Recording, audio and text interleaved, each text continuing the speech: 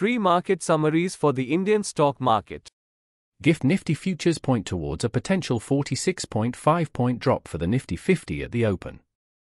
Asian shares dropped across the board on Wednesday, mirroring losses on Wall Street after major U.S. technology companies, including Tesla and Alphabet, released underwhelming earnings reports. In the U.S., stocks closed slightly lower on Tuesday as investors digested mixed corporate earnings reports and kept a close watch on the evolving presidential election. The stock market saw minor cuts Tuesday as the budget for 2024-25 was unveiled.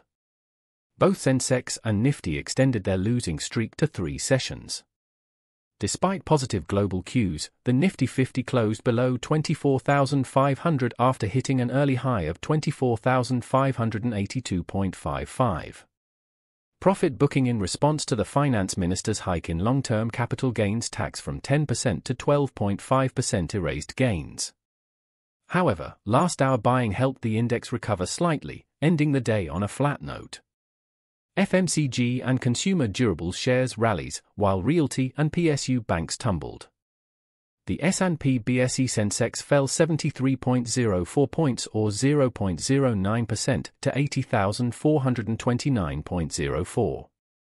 The Nifty 50 index shed 30.20 points or 0.12% to 24,479.05.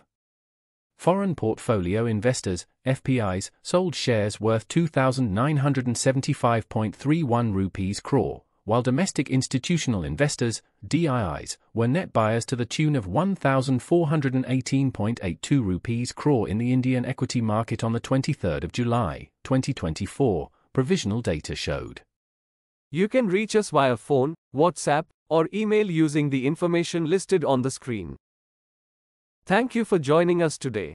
If you found this video informative, please give it a thumbs up, and don't forget to subscribe for more financial insights. And, as always, if you have any questions or topics you'd like us to cover in future videos, leave them in the comments section below.